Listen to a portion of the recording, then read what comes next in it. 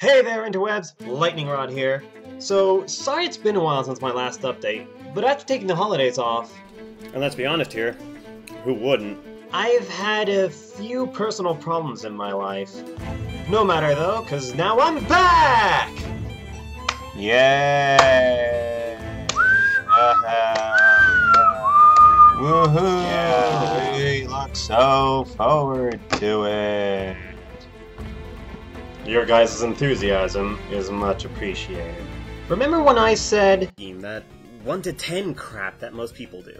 I feel that is a very inaccurate way to measure things. See my video about it soon! Well, that's what I plan on covering today! Get ready for our first theoretical concept, what I like to call numeric dissociation.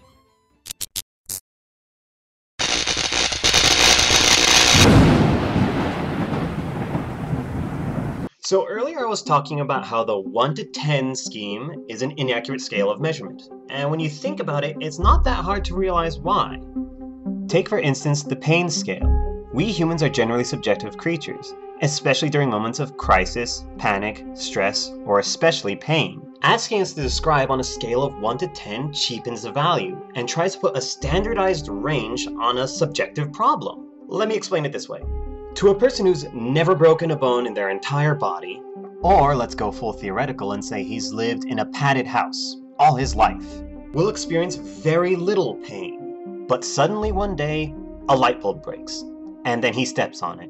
That'd be the most intense pain he has ever felt. When asked by doctors on a scale of 1 to 10, he'd probably jump straight to 10, just because, as a frame of reference, he's never experienced the light before, even though it's just a minor wound. To this poor guy, it is the worst pain ever. But take, for example, a soldier who's been shot, or worse, lost a limb. Or someone like me who's had a hip tap. This, plus this, minus this. Our threshold is much greater. We understand that to doctors, a 10 means you're about to pass out from shock, or you're about to vomit from the sheer amount of pain. And I'm not doing this as a pissing contest of who knows what pain is or anything like that. I'm just using this to convey the idea that a number scheme is a very poor way to rate something. So when it comes to video games, I feel the same logic applies. 1 to 10 number schemes suck. Oh, for the music I give this game a 4 out of 10. The fuck does a 4 out of 10 even mean? Is 0 Kanye West and 10 Mozart? See, again, it's subjectivity. Some kid may think that dubstep is a friggin' 10, but hate classical music. So, Hans Zimmer, responsible for this, these, this, and this, may be a 0. Or someone may love classic rock, but hate anything electric.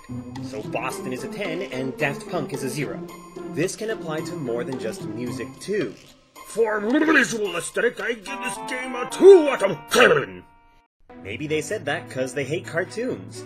And so a cel-shaded game, arguably what some people find the most refreshing and delightful looking games, would be garbage to them. But a hyper-realistic looking game, like Crisis or something, would be the best to them. Or vice versa. An anti-COD person may look at anything realistic looking and debunk it instantly, but find Mario Kart 64 the best there ever was. You see?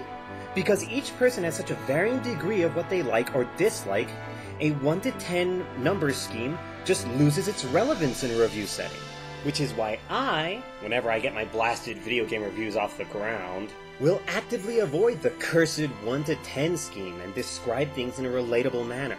Well, that's it for today, friends. Thanks for sticking around, and as always, I'll see you the next time I strike.